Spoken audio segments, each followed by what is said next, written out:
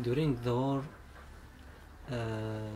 in Homs or any place else in Syria, maybe a rocket come to your building and kill you.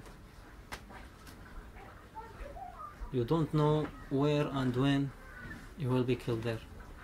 Many times I see this by my eyes, but God bless me. After we enter Al-Hasaka state, one Islamic terrorist group catch us and take us to their place, and they separate us, Kurdish to this side, Arab to this side. They said Arab and girls go to Al-Hasaka state, and Kurdish students stay here. Then they said, we will kill all of you. That group began to share us. One of them said this hit for me, another said this hit for me.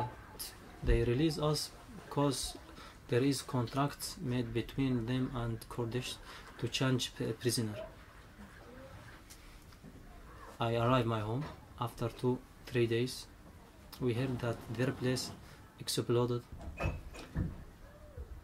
They think that we give regime information about their place or their action like that. And I heard from my friends that we are wanted for them, for this group. So my family fell on me and forced me to come to Turkey. Our trip was from Syria to Istanbul to Turkey. We passed the border, but Turkish border police catch us, and they want to take us to camp in Turkey, but we have relative in Turkey. They came and they work on our documents and take us to their home. Then from there we go to Istanbul. We stay about 20 days. We rent house there. Then we meet smuggler. We pay him for €100 for each one. They take us from Istanbul to the border and tell us this is the border, go straight, you will arrive Bulgaria. We passed the border. After we finish the forest, we see one police from UN. He said, European Union.